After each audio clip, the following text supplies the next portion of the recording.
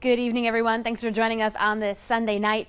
We had a chilly morning with temperatures falling into the 30s, but we recovered quite nicely with those temperatures warming into the 60s and even some 70s this afternoon. 72 in Harvey, Carrington, Jamestown, and Gwinner, but at the bottom of your screen there, 73 in Wheaton and in Sisseton. Here in Fargo, 68 degrees was our high temperature today, as well as in Grafton. 67 in Grand Forks, 65 in Thief River and Baudette, 66 in Park Rapids and Monomet.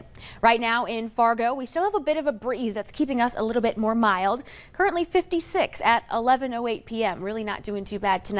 Wind is out of the south-southeast at 8 miles per hour. And in Grand Forks, seeing clear skies, 46, feeling like 42, but still above average. Wind is out of the south at 8 miles per hour. Now, we have temperatures mostly in the 50s still at this hour. 48 in Baudette, 45 in Bemidji, 46 in Wadena and Jamestown. The rest of us are still in the low 50s.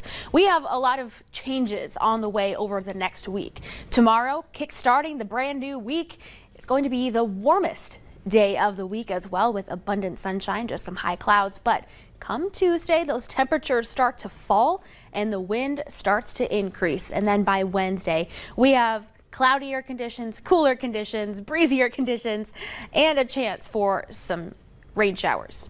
Let's time out the rest of tonight first in your hour-by-hour forecast. A few high-level wispy clouds through the overnight hours, but it's the wind through the overnight out of the south that's going to keep temperatures from falling into the 30s. By the time we're waking up on our Monday morning, temperatures will be in the 40s, so about 10 degrees above average. The wind continues to increase out of the south-southeast throughout your day on Monday, and temperatures, though, are going to be warming up into those upper 60s and low 70s again. And this picture shows that it's looking pretty cloudy, but these are going to be high-level clouds that shouldn't obstruct your day too much. Overall, a gorgeous way to start the week. Here in Fargo, we'll start our day with a temperature of 46 by the 6 o'clock hour, warming all the way up to 74 with lots of sunshine by the 4 o'clock hour. But the breeze out of the south sustained in the teens, gusting into the 20s. A snapshot of your hometown forecast by 4 p.m. shows 68 in Devils Lake, 70 Jamestown and Valley City,